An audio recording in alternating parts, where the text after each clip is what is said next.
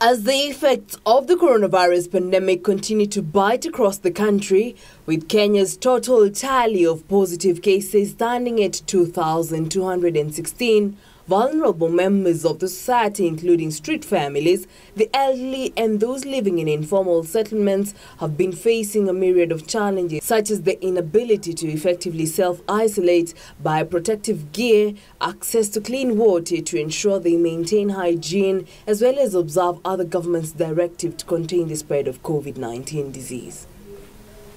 At Motherly Love Children's Home in Narok County, the integration into the safe haven for young Colin, who has been living on the streets since 2017 after being abandoned in Majengo area, is underway.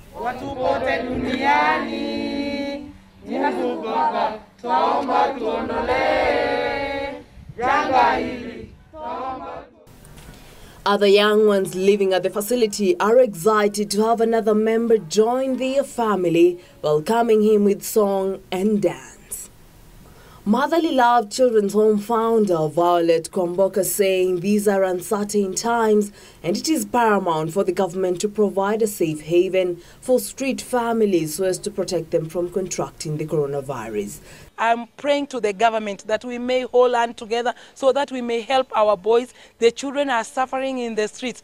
As the COVID-19 is in high risk, our boys are in the streets, they are spending their time in the streets. How I pray that we may reach them, that they may come out of the streets so that we may have zero boys in the streets because they are suffering a lot. You can imagine this COVID-19, no hotels which are open, and these children, they depend on hotel food which are leftovers, and now they are suffering in the streets. No, they depend on the tourists who pass by here, and no tourists now because of the COVID-19.